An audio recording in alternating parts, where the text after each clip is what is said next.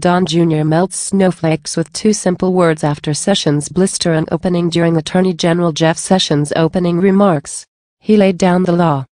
And people loved it, including the president's eldest son. Donald Trump Jr. took to Twitter to discuss the initial statements made by the AG. He simply said "crush it" in a reply to someone who tweeted out that Sessions' opening statement is what is known as a home freaking run. MAGA. Here is a snippet of Sessions' opening remarks. Let me address some issues directly. I did not have any private meetings, nor do I recall any conversations with any Russian officials at the Mayflower Hotel. I did not attend any meetings at that event. Prior to the speech, I attended a reception with my staff that included at least 24 people and President Trump. Though I do recall several conversations I had during that pre-speech reception, I do not have any recollection of meeting or talking to the Russian ambassador or any other Russian officials. If any brief interaction occurred in passing with the Russian ambassador during that reception, I do not remember it.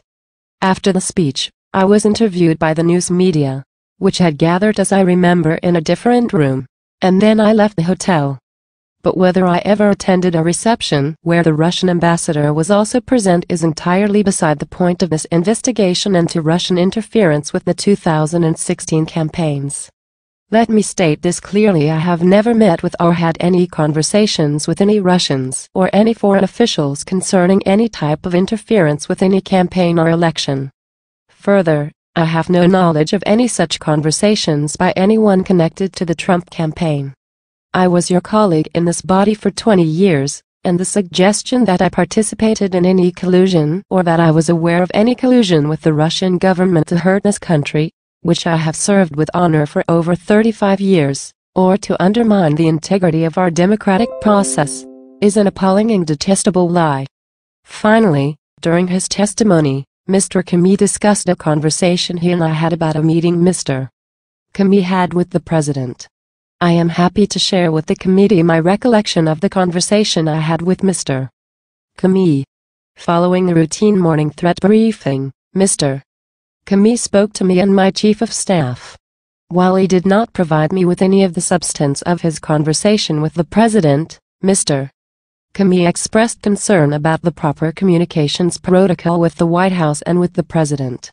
I responded to his comment by agreeing that the FBI and Department of Justice needed to be careful to follow department policies regarding appropriate contacts with the White House. Mr. Comey had served in the Department of Justice for the better part of 2 decades, and I was confident that Mr. Comey understood and would abide by the department's well-established rules governing any communications with the White House about ongoing investigations. My comments encouraged him to do just that, and indeed, as I understand, he did. Our Department of Justice rules on proper communication between the department and the White House have been in place for years. Mr. Comey well knew them, I thought, and assumed correctly that he complied with them. I will finish with this. I recused myself from any investigation into the campaigns for president, but I did not recuse myself from defending my honor against scurrilous and false allegations. At all times throughout the course of the campaign, the confirmation process, and since becoming Attorney General, I have dedicated myself to the highest standards.